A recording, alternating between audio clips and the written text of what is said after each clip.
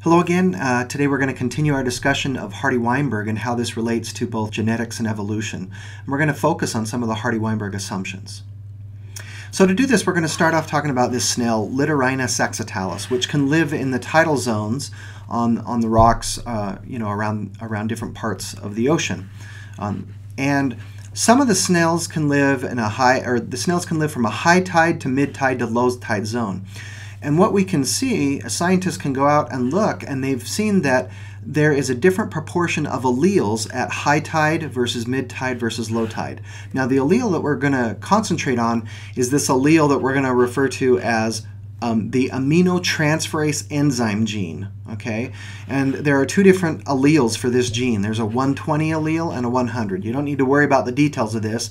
We're going to simplify this. All you need to know is that there are these two different alleles at this point. And we're going to simplify it so that we're going to say, okay, the 120 allele is the yellow bead and the 100 allele is the white bead, so that we can kind of watch simulations of what happens over time and track what happens to the allele frequency over time. So when we go out there right now, we can see that at the high tide zone, there's 90% yellow, 10% white, and that's represented by these 4 cups. So those are 4 samples from this high tide zone area. The mid-tide zone area is represented by these 4 cups, which have about 85% yellow and 15% white. And then the low tide zone area is represented by these 4 cups, these 4 samples from that part of the population, which have about 10% yellow and about 90% white. So what we're going to watch is what happens when things occurs to this population, and we're going to track the allele frequency through time. So let's assume that in 1988, well, we don't have to assume this. This is something that really happened.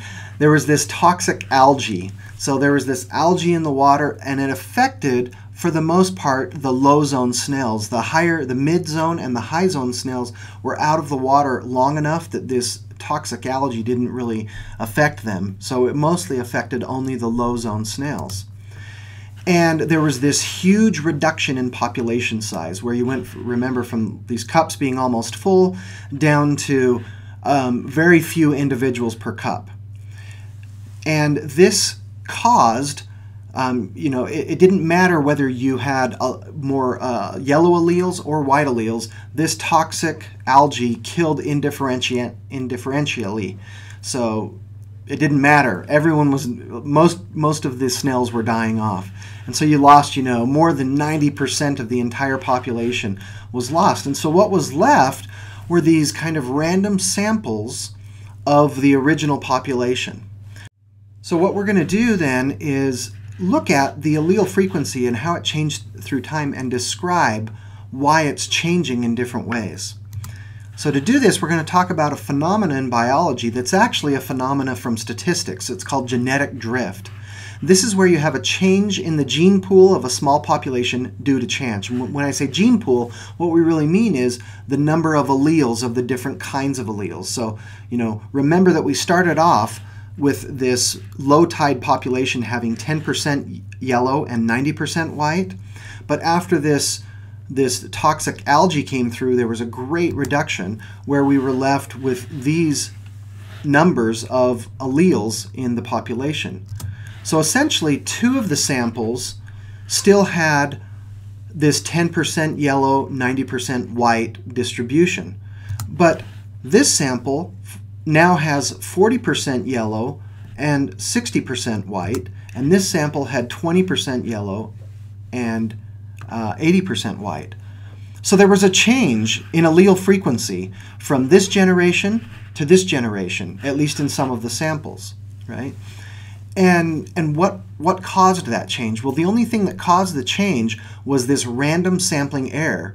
The fact that when you randomly sample and when you subsample a population, especially down to a very small number, just due to random chance, there's a chance that the new proportion of alleles is going to be different than the original population. There's also a chance it could be exactly the same as were the 2 on the top, but there's a chance that it could be different as well. And this is what we call genetic drift. So it has nothing to do with natural selection. It's simply just a random sampling error phenomena that is occurring. Okay, so let's talk about then genetic drift, but in terms of the two main types of genetic drift that we see. The first one is called the bottleneck effect, and this results from a drastic reduction in population size. So this is the example that we just went over with the toxic algae that came in and killed most of the low-level snails. And here's another example. I just want to point this out. It's called the bottleneck because you always go from an original population that is larger, and then it goes through some event where only a few individuals make it through the event, and it doesn't have anything to do with what they are. There's no natural selection that's deciding who makes it through the bottleneck. It's simply just this random chance event. Who makes it through, they survive. And in this case, you can see that we went from a population that seemed to be mostly, about the same number of whites and blues, and then a few yellows sprinkled, to a population that has many more blues than white and no yellows. And this is important about genetic drift. Genetic drift reduces genetic diversity over time. It gradually reduces genetic diversity. An example of this is cheetahs. Cheetahs went through a bottleneck many years ago. And we know this because we can go out and look at all of the cheetahs all over the world and in the zoos, and they're all basically genetically identical. The best explanation for that is that they went through this genetic drift event. They went through this bottleneck event where their population was reduced, we think, to maybe less than 500 individuals potentially. The second type of genetic drift is called founder effect. This is where a few individuals from a large population leave that population and found a new population. A good example of this are the Amish in Pennsylvania, who left, I think, Holland, and they came over here to the United States, founded this colony, and it was just a few individuals. And it so happened that a few of those individuals brought with them this allele for polydactyly that we've talked about before.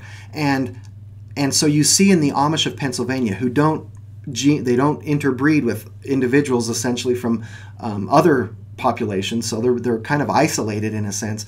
They have a much higher incidence of polydactyly than any other populations in the world. How do we explain this? Well, it's because a few of those individuals that came here happen to have that allele, and so now that entire population has that allele in a little bit higher frequency than other populations of humans.